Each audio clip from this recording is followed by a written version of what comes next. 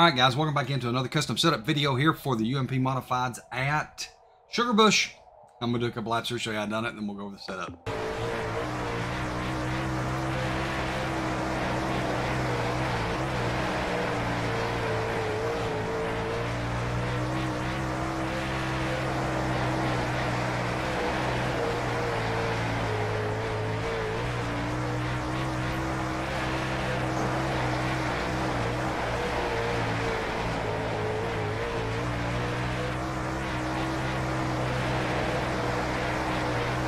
All right, guys, on the left front, we've got a 3.8 degree camber angle. The spring rate's 360. The shock bump's 3.0. The shock rebound's 3.0. The tire pressure is at 9.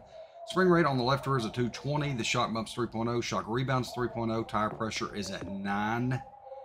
Camber angle is a 4.4 degrees on the right front. The spring rate is a 290. The shock bump's a 3.0. Shock rebound is a 3.0. Tire pressure is at 9.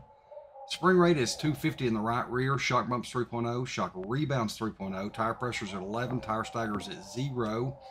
Front brake bias is at 20%, left side weight's 54.5, cross weight is 55, ride height's negative 2 inches. Chassis J-bar height's 15, axle J-bar height's 13, ride height's negative 2 inches, rear weight is 55.5, wheel lock is 30 degrees, steering offset's 0, tire compound soft, and my rear end gear ratio is a 480. All right, guys, I hope this has helped. If it has, please consider subscribing to the channel.